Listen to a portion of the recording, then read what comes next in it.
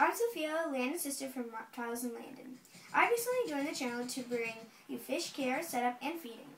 Well, this is my fish Mabel, and you can't see her. She likes to hang out at the bottom. Oh, Mabel, don't. Ow. Okay, don't move. Okay, you can probably not see her, but that's fine. She's just a normal betta fish. And you'll probably need a plant for them because bettas like to swim around it and go through it, like how I left some space. And this one I got from Pet Nods, and then it has like a little platform, and then you have to fill the rocks in it for it to stay up. And then over here, I have a toy fish. I don't want to move it because Mabel is getting freaked out. But that's it. And I had it a long time ago, but I'm probably going to get rid of it soon. And then you need some colorful pebbles that maybe will match your fish, maybe not. Move the conditioner.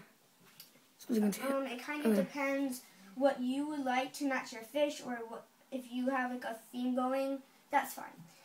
You would probably need to feed them 3 times a day. This is the food, and why you would do it because you don't want to overfeed them, and that's the food.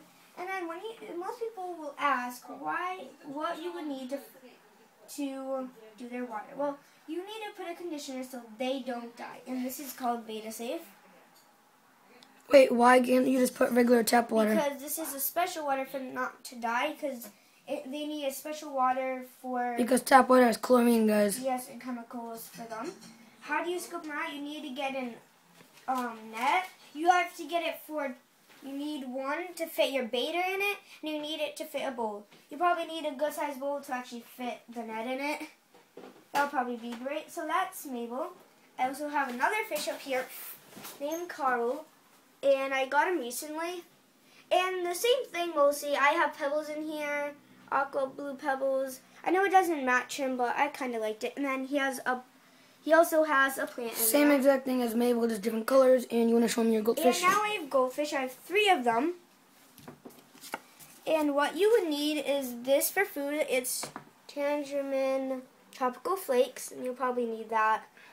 We already had that from when we have to feed Dexter, so I was going to go buy more goldfish food when they're already tropical fish. And for the bottom, we just have blue pebbles, some shells. Yeah.